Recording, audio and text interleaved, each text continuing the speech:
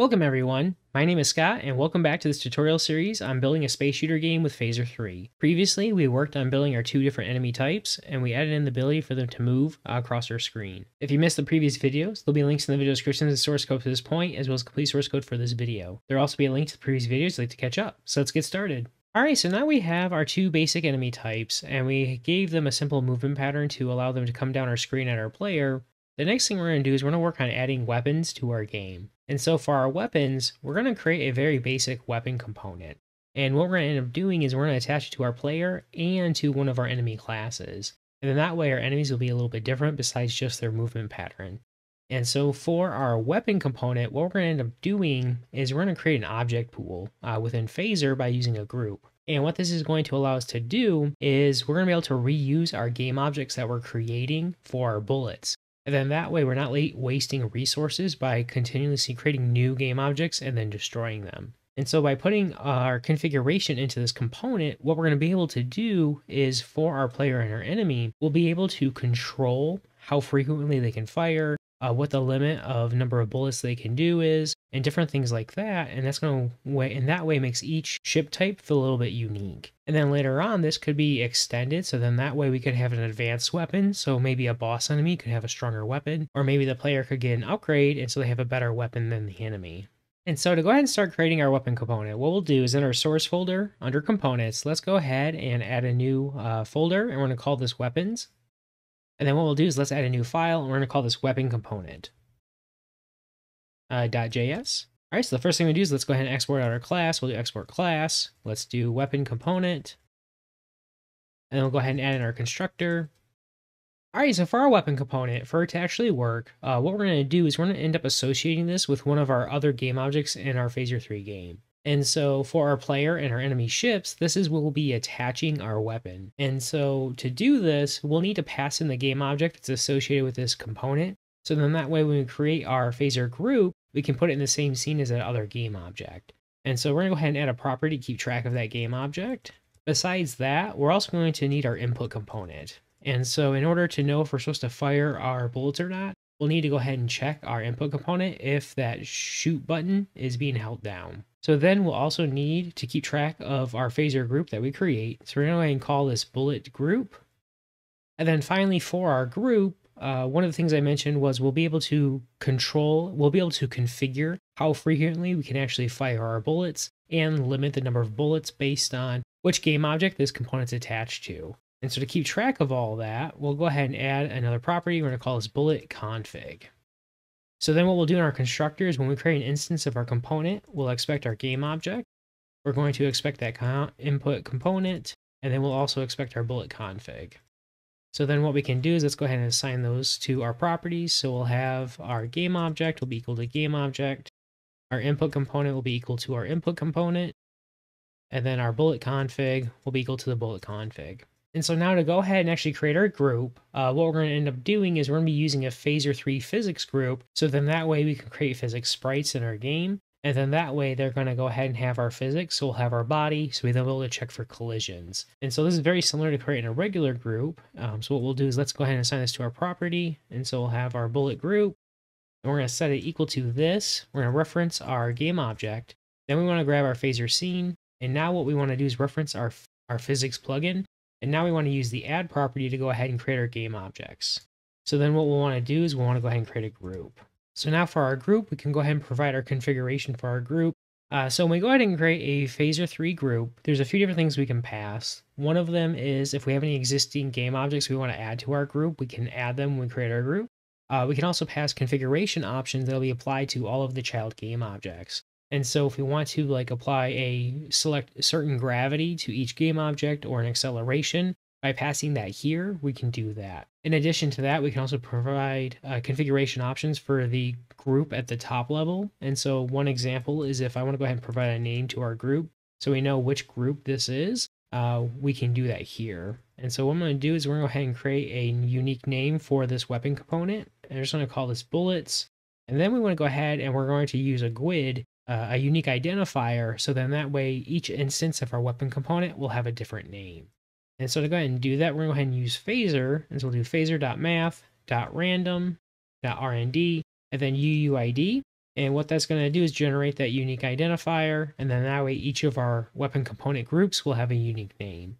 And so Phaser doesn't override this, but allows us to set it. So if we want to go ahead and reference our groups by that identifier, we can. And then one other property we're going to set is enable. And what this is going to do is typically we can go ahead and enable our group right out of the gate when it's created. But we can go ahead and set this to false. And what this is going to do is it won't actually be enabled until we need to use those game objects. And so we'll go ahead and set that to false because we won't actually want to do anything with our bullets until the player actually fires a bullet or the enemy does.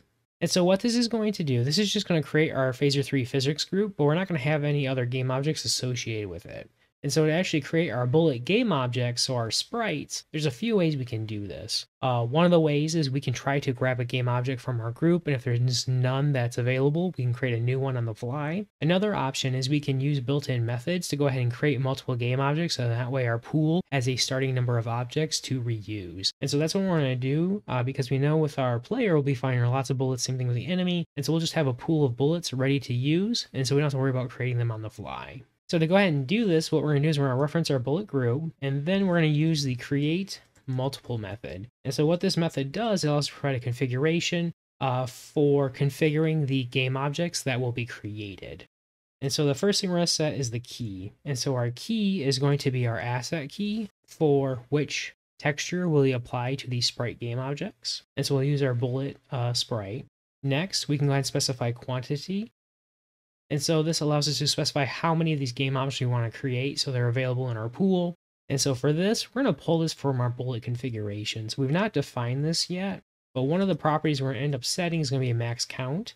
And this will allow us to configure a total number of bullets that will be available for each weapon component instance. Then we're going to go ahead and specify our active and our visible properties, and we're going to set both of these to false.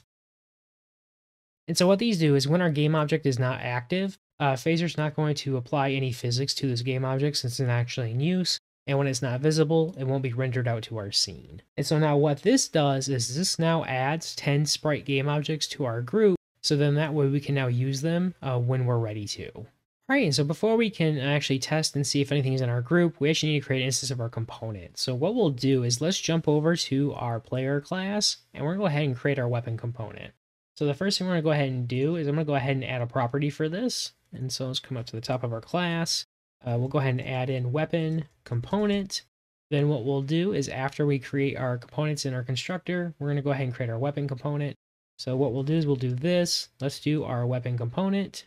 And let's actually fix our name. So we'll have component with a small... let's go ahead and fix our name real quick. So we'll have weapon component. And now we're going to set it equal to a new weapon component instance. And so for this, we'll go ahead and pass in this for our container will be our game object that we're associating with our weapon component. Then we'll go ahead and pass in our keyboard input component, and so we can check for if our space key is pressed. And then finally, we need to provide our configuration. And so right now for our configuration, the only thing we're expecting is this max count here. So that's all we'll pass for the time being. So for max count, what we'll do is we'll go ahead and we'll specify this in our config like we did with our other properties. So we're going to go ahead and do config. And we'll go ahead and do player, we'll do bullet, and we're going to go ahead and do max count. I'm going to copy that. Let's jump over to config, and we'll go ahead and add that in. So under our player, we'll go ahead and set that in. So we'll do export const. And so for our starting bullet, and so for our max number of bullets, we'll go ahead and do 10. So now if we go ahead and save, let's come back to our weapon component, and I'm going to go ahead and do a console log. So I'm going to do a console log, and I'm going to log out our bullet group. All right, so when a scene refreshes, we should now see a console log from our weapon component file. And if we go ahead and expand that, we'll see this is a reference to our Phaser 3 group. And then what we'll see for our children, we have 10 objects in there, and these are all going to be sprites that have been added to our scene.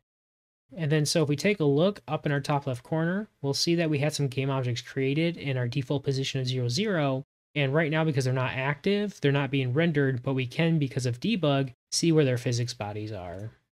Alright, so now we've seen that our game objects are in our group. What we need to do now is we need to add support for once we do hit the spacebar, or our input component recognizes that we are able to shoot, we're going to go ahead and fire one of our bullets. And so to go ahead and do that, we're going to have that check in our update method. Let's go ahead and add an update. And so what we need to do is we're going to go ahead and check our input component to see if we're holding down the shoot button. So it'll be our spacebar for our player. So we'll do if this, our input component, and we'll do shoot is down.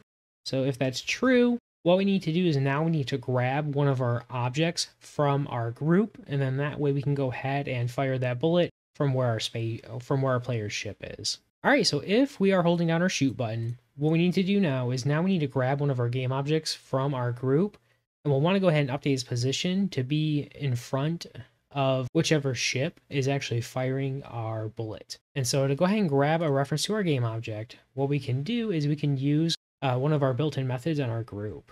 And so what we're going to do is we're going to do const, we're going to do bullet, we're going to set equal to this, our bullet group, and then we're going to do get first dead. And so what this method does is it iterates through our array of children for our group, and it's going to find the first object that is active is set to false. And if it's set to false, it's going to go ahead and return that game object, so then that way we can reuse it. And what will happen is if all of our children are currently active, it's going to go ahead and return null. And so this method is really useful if we don't want to create a new game object when none of our game objects are actually available in our pool. And so for our weapon, we want to control the max number of bullets our player can actually shoot at a time. And this method is going to allow us to do that. If we didn't care, we could use a different method that would allow us to go ahead and create a game object if one's not found. But we won't be doing that. And so what we need to do now is we need to check to see if our bullet was actually found. So what we're going to do is do if our bullet is undefined, or if our bullet is equal to null, then we want to go ahead and just return because there's nothing else we can do with the button being held down. If a bullet was found in our group, now we want to go ahead and update its position. So what we're going to go ahead and do is we're going to calculate that. So we'll do const x will be equal to our game object. So for our player, it's going to be our container for our ship. And we'll go ahead and just copy the same x value. Next, we're going to go ahead and do our y values, do const y. So we're also going to grab our game object, and we'll grab our y property. But now we're going to add an offset, so then that way our bullet will be in front of our ship instead of at the same position. And so we'll go ahead and do add. And so for this is going to be different depending on which game object that the component's tied to. So we're going to grab this from our bullet configuration, and we'll do our Y offset. So then real quick, let's jump over to our player class. We're going to go ahead and add that in. So we'll go ahead and grab our Y offset. We'll go ahead and pass that in, and we're just going to do -20 for our player. So then back over here, now what we want to do is now for our bullet object, we want to go ahead and update our game object's position. And so we'll go ahead and do that. We're going to go ahead and do our bullet. We're going to do set position, and we're going to go ahead and do X and Y. So after we've done that, now what we need to do with our bullet is we need to go ahead and make it active, and we want to make it visible. And so to go ahead and do that, we could go ahead and set our active and visible properties on our game object. Another option, what we can do is, because we also want to enable our physics body, is we can go ahead and change this method here to be enable body. And what this method allows us to do is we can pass multiple arguments to go ahead and set all these values at one time. And so what we're going to go ahead and do is first we're going to go ahead and pass true. And what that will do is it's going to go ahead and reset the position on our physics body for our bullet. So right now our bodies are up here in the top left-hand corner. And so when we spawn our bullets, we want that body to be where we actually position our game object instead of up here where it's originally at. So by setting that to true, it'll be updated. And then we pass our X and Y properties of where we want that game object to spawn. And now we can go ahead and specify those properties for enabling and for showing our game object. So we'll want to go ahead and set these to true for both of these. So if we want to go ahead and test real quick, let's jump over to our player class. And what we'll want to do is in our update method here, let's go ahead and call our update method on our weapon component. So now what will happen is if we press our spacebar, we'll see right away this bullet is added to our scene and is placed right in front of our ship. And because of our existing logic, what's happening is we're going to have multiple key presses, so we're adding multiple game objects at one time, and that's why it only looks like we can only add one bullet at a time. So as an example, if I hold the left key and then hold down space, you'll see now we spawn all of our bullets. And so what's happening here is our update method, because this is tied to our game loop, this is being called multiple times per second, and so as we're holding down that key, this is being invoked many, many, many times. And because those game objects are available, it grabs one and then it goes ahead and spawns it. And then after we spawn our game objects, they're now active and visible. So now we don't have any more available in our pool. And so for us to go ahead and space out how frequently we spawn these bullets, we're going to need to add some type of interval, which will be which will prevent us from firing our bullets this rapidly. And so to go ahead and do that, what we want to do is when we fire a bullet, we're going to want to go ahead and keep track of when that bullet was actually fired. And then once we fire it, we want to go ahead and do a countdown. And once we're reached 0, then we'll be eligible to go ahead and fire a bullet again. And so to go ahead and keep track of this, what we're going to do is let's add a new property to our class. And so what we'll do is we're going to call this fire bullet interval. And what we'll do is in our constructor, we're going to go ahead and set this to be 0. So as soon as we create our component, we'll say we're at 0. So we're eligible to go ahead and spawn one of our bullets.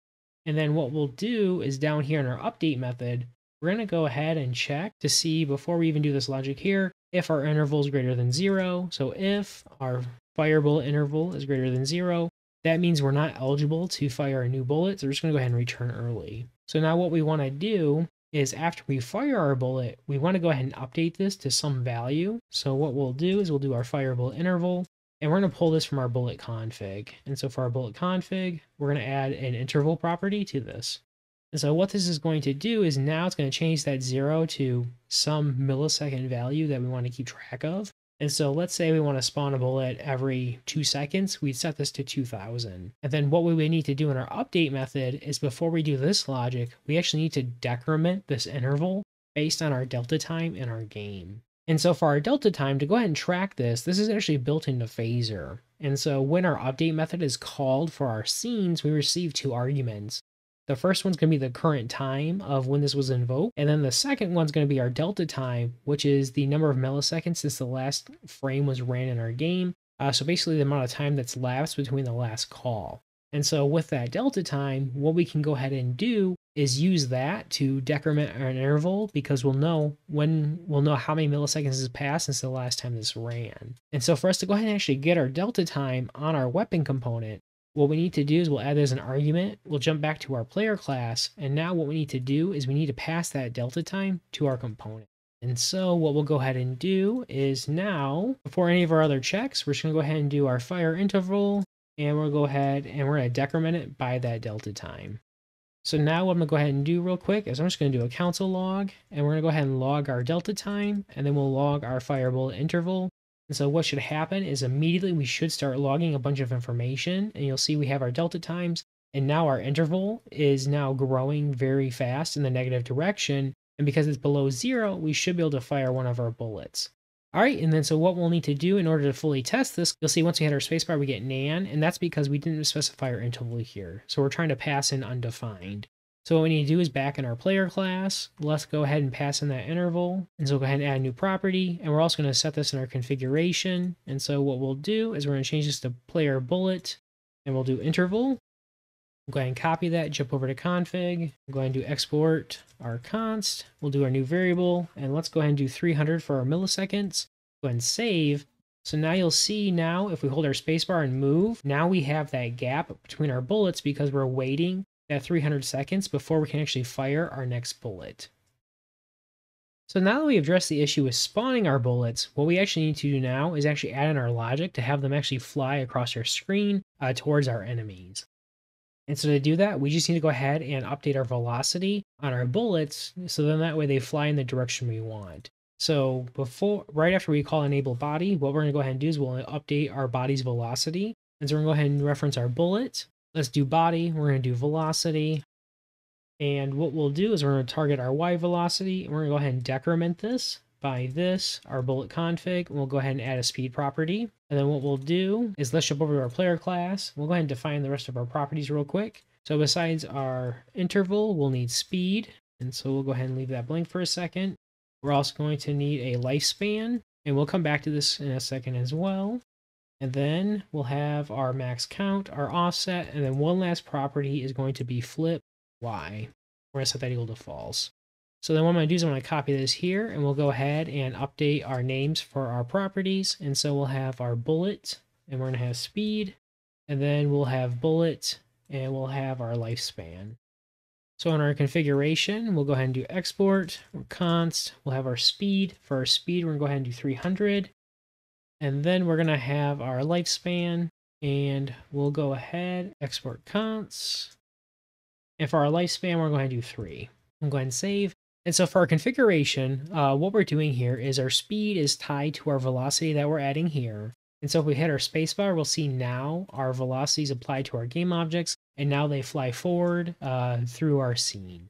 Our other properties we added was lifespan. All right, so lifespan, what that's going to be used for is as we fire our bullets, at some point, we need them to actually become inactive in our game. And so this is either going to be when it collides with an enemy game object, or once it's reached the end of our scene or has been alive for a number of seconds, we want to go ahead and have it be disabled so we can reuse it in our object pool. If not, what's going to happen is we're eventually going to run out of bullets because we don't actually kill any of them off, and so we don't have any available in our group. And so by using our lifespan, we'll say they're alive for so many seconds, then we'll go ahead and have them disappear when they're off our screen, and our player can reuse them. Our last property, flip Y, that's going to be tied to when we spawn our game objects. So right now when we spawn them, they're faced towards the enemy game object, but when our enemy spawns them, we'll want them to be facing the other way, and so we want to go ahead and flip it like what we did with our enemy ships. Alright, so for our lifespan, what we're going to need to do for each of our bullets is we're going to need to keep track of how long that bullet's been alive for. And so what we can do is when our bullet is spawned, we can go ahead and set a property to the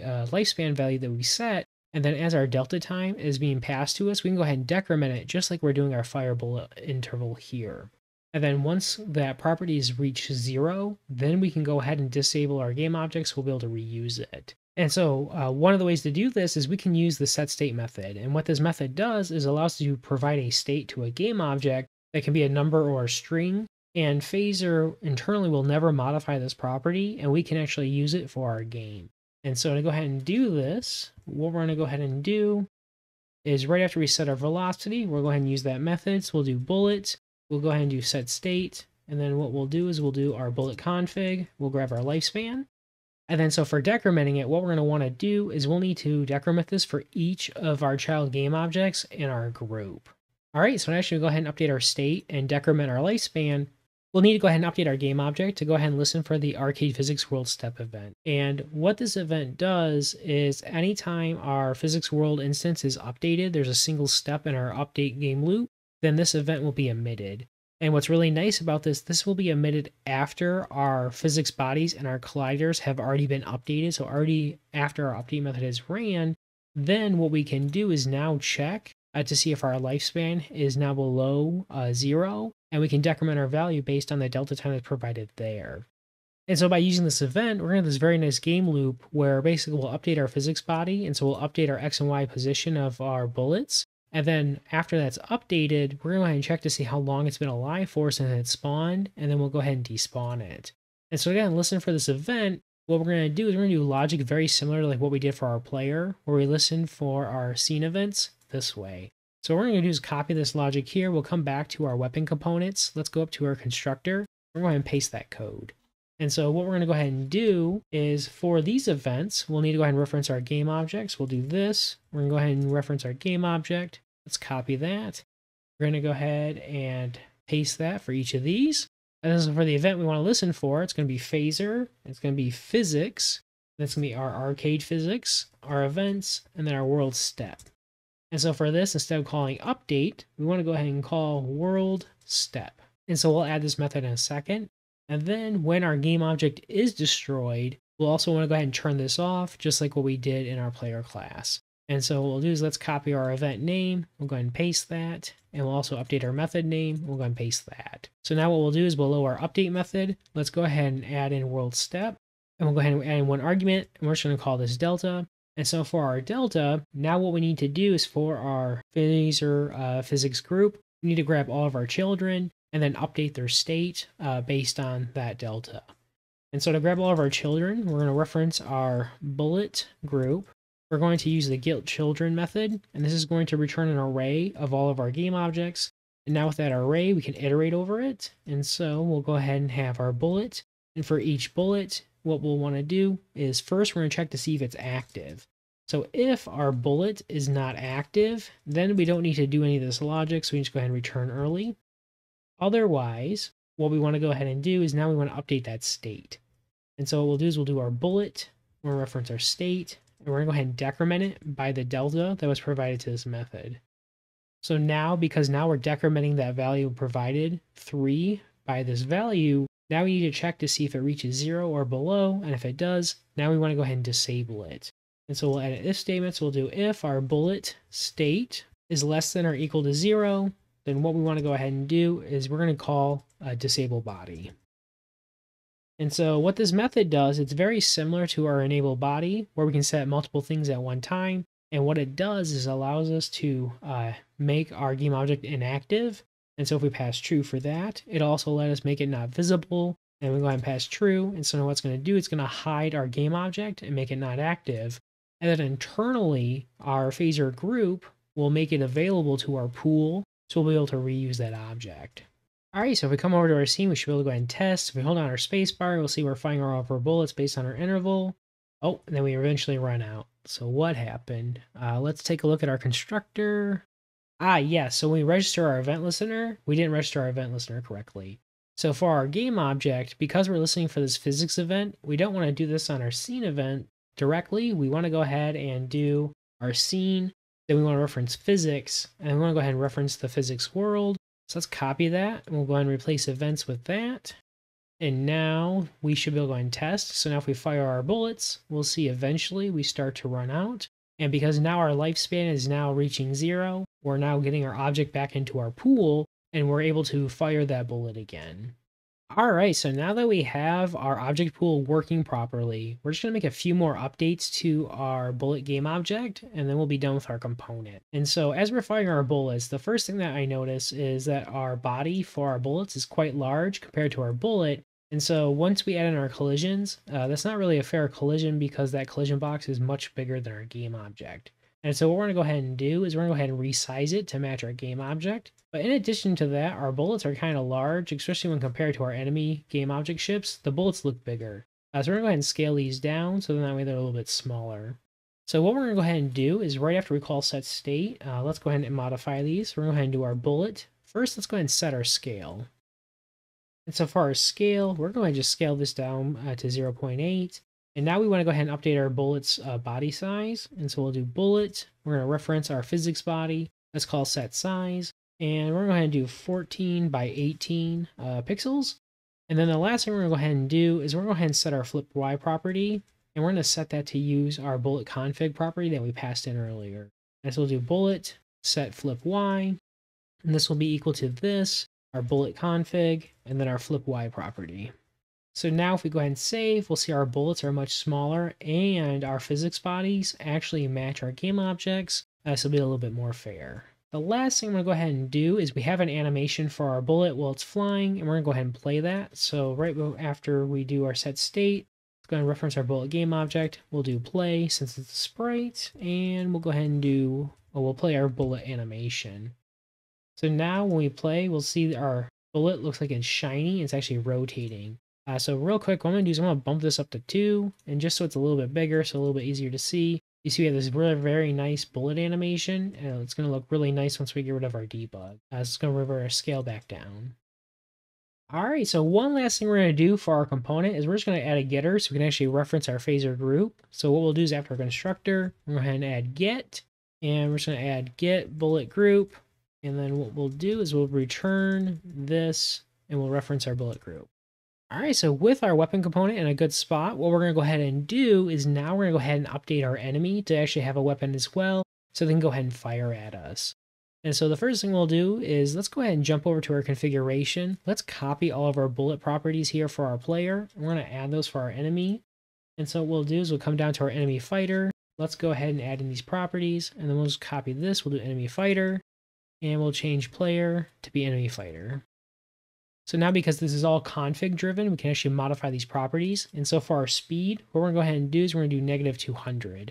And so because our bullets are going to be flying at us this way, we actually want our velocity to be negative, so that way it moves down our screen. Next, for our interval, we're going to go ahead and we're going to make this larger, so that way our enemy starts off firing really slow, and so it'll be an easier enemy when the game starts.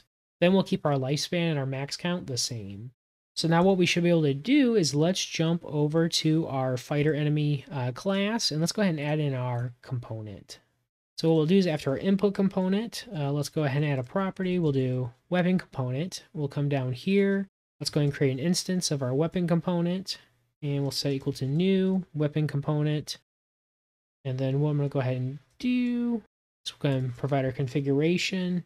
And so for our weapon component, we're going to go ahead and pass in this. For our container, we'll pass in our bots input components. We'll do this input component. And now for our configuration, I'm just going to jump over to our player class, and I'm going to go ahead and copy this here. We're going to go ahead and paste it, but now we'll go ahead and update our properties. And so we'll have enemy fighter, and we'll have our bullet speed. We'll just update all these. And now for our offset, we're going to go ahead and change this to 10 so it matches our game object. And then finally for flip Y, we're going to set this to true so our bullet flies in the correct direction. So now what we should be able to do is let's jump over to our game scene. And we're going to go ahead and uncomment out our fighter enemy. And I'm going to comment out our scout enemy so we can go ahead and do our testing. So now when our enemy spawns and starts flying towards us, oh, nothing happens. Yeah, so back in our fighter enemy, I forgot to call our update method. So let's go ahead and reference our weapon component, and we're going to call update. Oh, and one last thing we need to do is let's go ahead and pass in our delta time. So if we go ahead and save and refresh, we should now see our enemy starts flying towards us, and he's slowly firing bullets at us.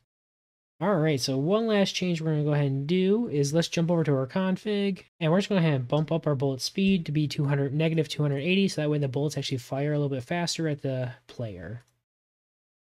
Alright, so those last changes, and by adding our weapon component to both our player and enemy, that actually wraps up this video. So in our next video, we're going to focus on adding in collisions to our game. And so what we're going to do is we're going to add collisions first for our player's ships and the enemy ships, and then we're also going to add collisions between our bullet groups and the opposite enemy as well. So as a reminder, there is a link in the description of the video to complete source code for this video, and as always, thank you so much for watching. I hope you enjoyed the content. If you did enjoy the video, please consider liking the video and hitting the bell icon to be notified when the next video in the series is released. For more great Phaser 3 content, please see the links on your screen now.